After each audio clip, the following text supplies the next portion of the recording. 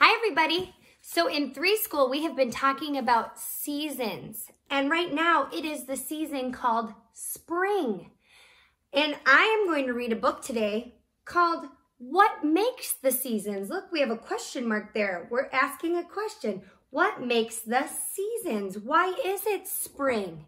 And why do we have winter and fall and summer? So we are going to read this book by Megan Montague Cash. What makes the seasons? I wonder what season it is on the cover of the book, where we have an umbrella and some rain. Oh, look, I see a kitty. What makes the seasons? Let's read it.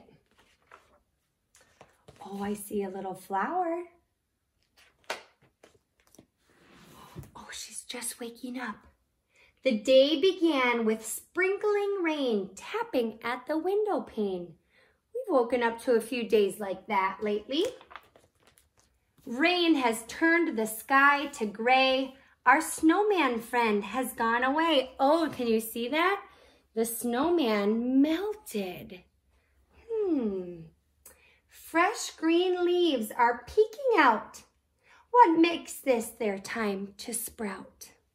Oh, sprout. Spring's mild weather wakes the seeds, bringing showers each seed needs. Look at all those seeds started in the ground, and then they grew roots and they sprout out of the ground. What are those? Little birds. Spring was here but couldn't stay. Spring left on a summer day. Plants that once were hardly there now have flowers everywhere. Look at all those beautiful flowers. It's summer. Let's count the pink flowers. 1, 2, 3, 4, 5, 6, 7, 8. Each tree and weed and lima bean shows its favorite shade of green. Why is this a growing season? Plants grow tall, but what's the reason? Look at all those beautiful flowers and plants growing in the summer. Why do they grow? Plants grow best in summer light when days are long and warm and bright. So they need warm temperatures and they need warm sunlight. Everything likes to grow when it's like that. But when the summer days are done, the autumn days have just begun. The sun grows dim, the wind blows cold. Green leaves turn to red and gold.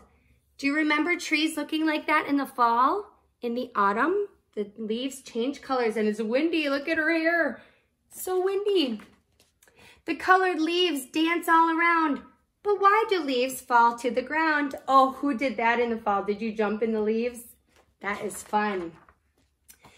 In all the leaves on all the trees are teeny tiny food factories. Look at the trees like eating. Leaves use sun to make the food.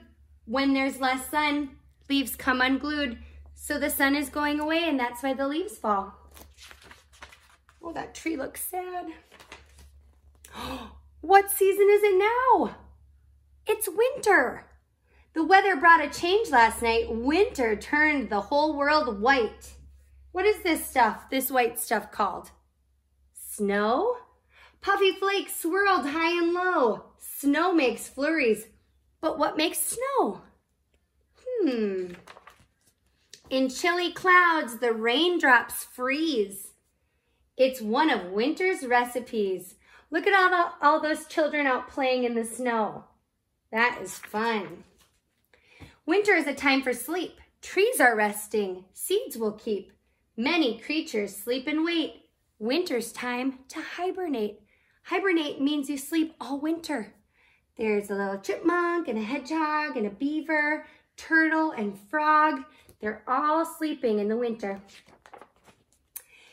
Earth's yearly trip around the sun affects the seasons one by one. There's the planet we live on called Earth, and it goes around the sun. In summer, when the days are long, the sun shines down, both hot and strong. Summer. While winter has the shortest days, less time for Earth to get warm rays. Brr, cold winter. But when you have a winter day, it's summer, half of the world away. So not everybody that lives on Earth has the same season. If summer blossoms open wide, it's winter on Earth's other side. This is called a globe where you can see the world. Seasons change 4 times a year. When each one ends, the next one's here.